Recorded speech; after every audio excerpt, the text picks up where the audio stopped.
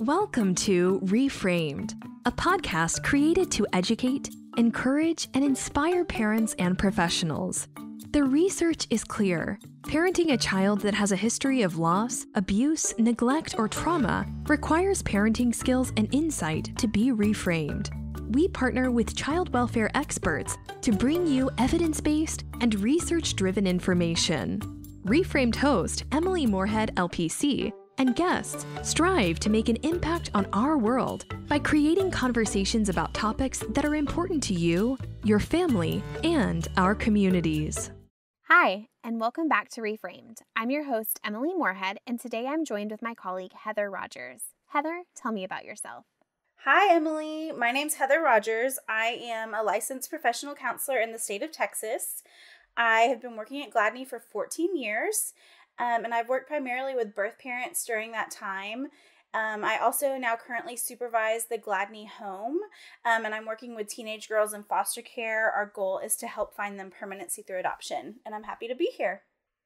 I'm glad you joined me. You and I actually hosted a grief support group for birth parents, and so I thought we could take a little bit about our experience with that and your experience working with birth parents and talk about the grief and loss process during adoption. So I guess first things first, what would you say to a woman who is tuning into this podcast who wanted to know if her grief was normal? I think that's a great question, and I just want to say I think this is such an important topic that we're covering. I think sometimes this doesn't get enough acknowledgement just in general in society. So a woman that was asking if her grief is normal, I would say normal is such a different and hard word to give a definition of. So being able to answer that question really means that someone has to know themselves and know what is normal for them.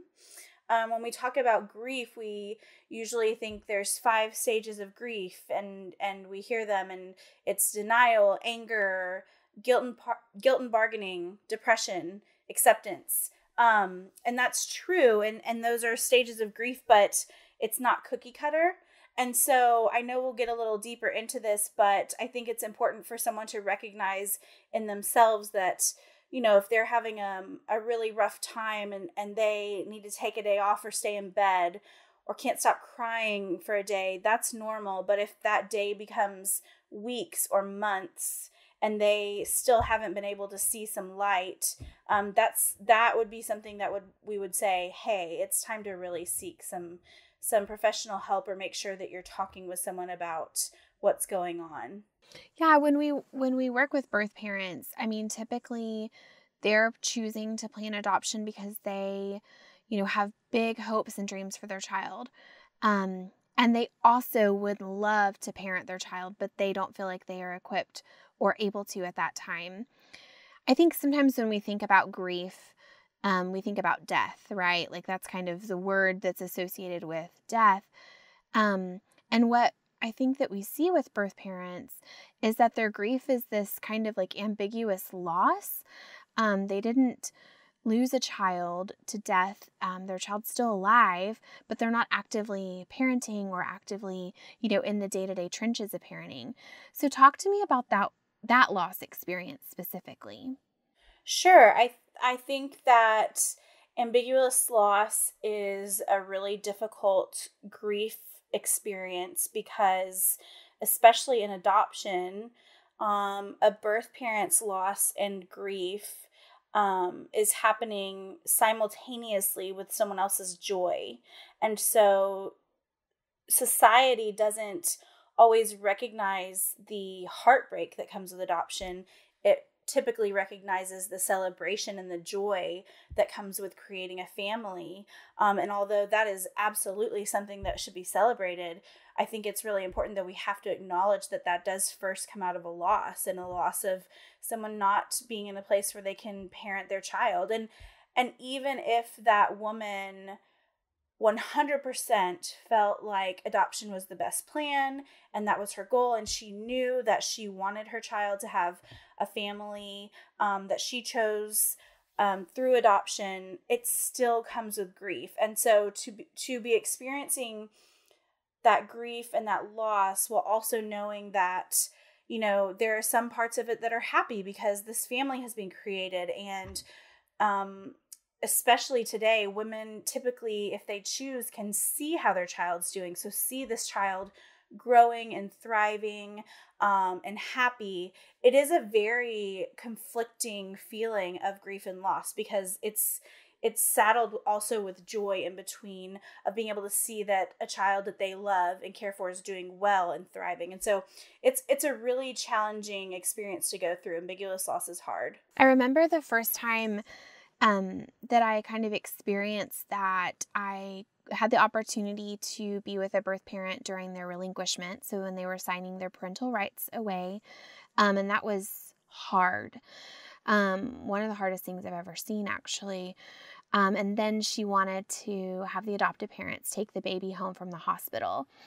And so she was grief-stricken, but it didn't look like grief. It was fascinating. She was so joyful to place the baby in the adoptive parents' arms, and they were so sad that she was going home without the baby. And so it was this really interesting experience of what my preconceived notions were about what adoption grief looked like. And then she went home, and I'm sure it looked different for her, and they went home, and I'm sure it looked different. But just kind of normalizing that everyone's experience in it is different. And that birth parents are so proud of placing their babies in those adoptive parents' arms. And it also can be hard, like at the same time. And that doesn't match normal grief, right? Right. And I think one of the things that's so important to know is that grief and joy can exist simultaneously. And I've heard you say this before, and I just think it's such an important thing to acknowledge that those two things can live together, because we can be heartbroken, but we can also still experience happiness, and those things can happen even in minutes of each other.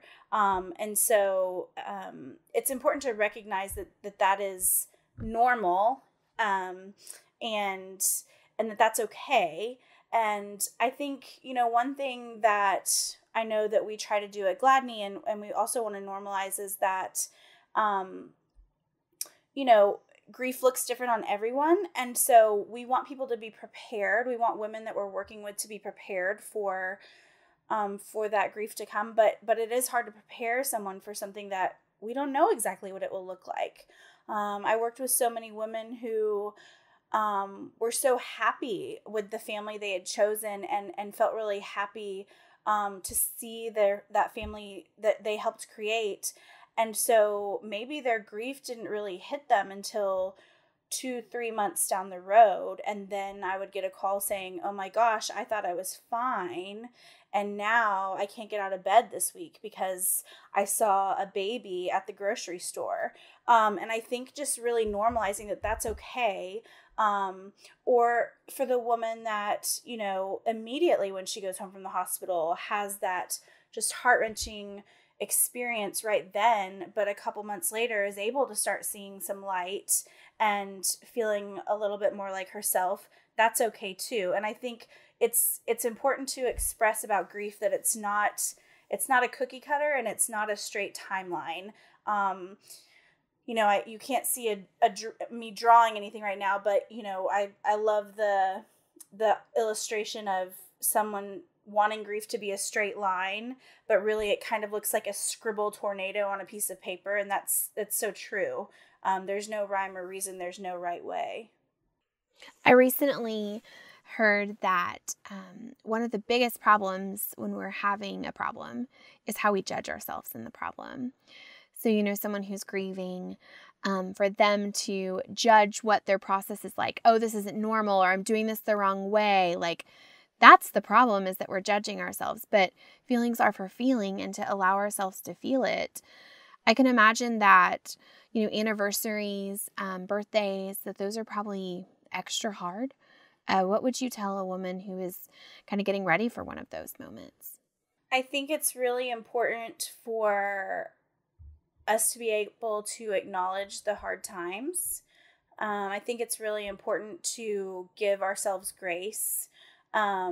Make sure that you've built in some self-care. for those days. And also to just really, my hope is that birth mothers everywhere have at least one person, at the very minimum, one person that can be a support to them. And so giving that person a heads up, hey, my child's birthday is coming up. Hey, the anniversary of when I placed my child with his or her adoptive family. I think we have a great example coming up, soon as Mother's Day. So that can be such a difficult day for birth mothers. It can be uncomfortable because I've asked so many birth mothers, do you want to be celebrated on Mother's Day? And it's really interesting, and I think this is so important. Some women say, yes, absolutely. I carried my child for 9 months. I chose life for my child. I picked a family. And other women say, no, I don't want to be celebrated on Mother's Day because I'm not the person, tucking this child into bed or putting a Band-Aid on a boo-boo. There's no right answer. There's no yes or no. So I think it's important for women to really think about and explore what works for them, because that's going to be the most important part. And then giving themselves grace on those hard days and really rallying their support system around them on those days so that they know that they have someone that they can lean into when they need it. How do people decide when it's safe to share that they're a birth parent, whether they're pregnant and they're planning adoption and they're considering, placing their child for adoption, or whether they've placed their child and a grief anniversary is coming up, or a birthday, or, something like that? How do we kind of gauge who's safe or not safe to share our experience with? I think that is such an important question, and something that's really important to think through. I have worked with women who just want to shout it from the rooftops. I'm a birth mother. I placed a child for adoption. And I've talked to them after that might have come back and bitten them because they got so much negative feedback or maybe not even negative, but unwanted advice